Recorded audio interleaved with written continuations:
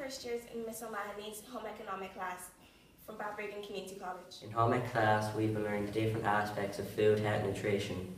We carried out our own projects about food. You might not know, but most of these pizzas here have either under or above half your recommended daily amount of calories if you're a woman.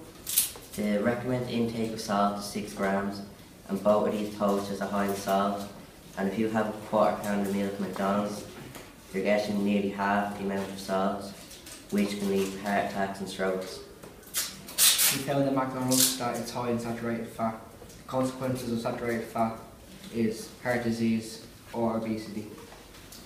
To lose all these calories, we need to do 1 hour of swimming, 1 hour of walking upstairs, 25 minutes of cycling and 20 minutes of fast running. Breakfast cereal bars.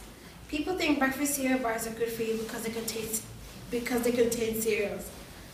Behind the chair, it contains a lot of sugar. For an example, the Nature Valley Country contains 11.6 grams of sugar per bag.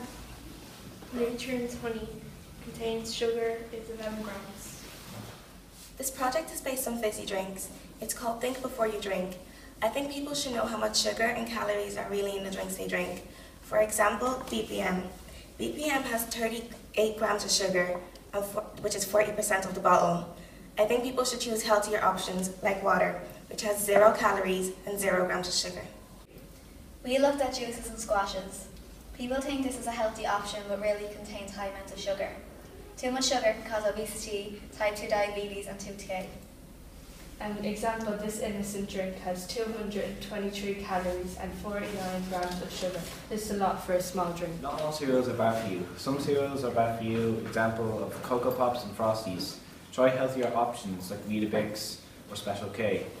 People need 30 grams of fibre every day to keep a healthy digestive system.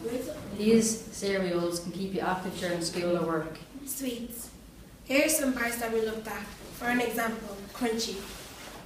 Grams per bar, 4 grams.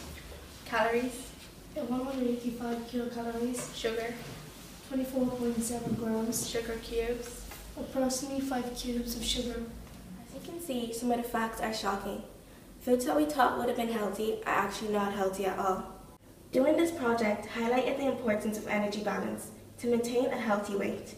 Counting calories helps with this, and remember, to reach your 10,000 steps a day. Be healthy!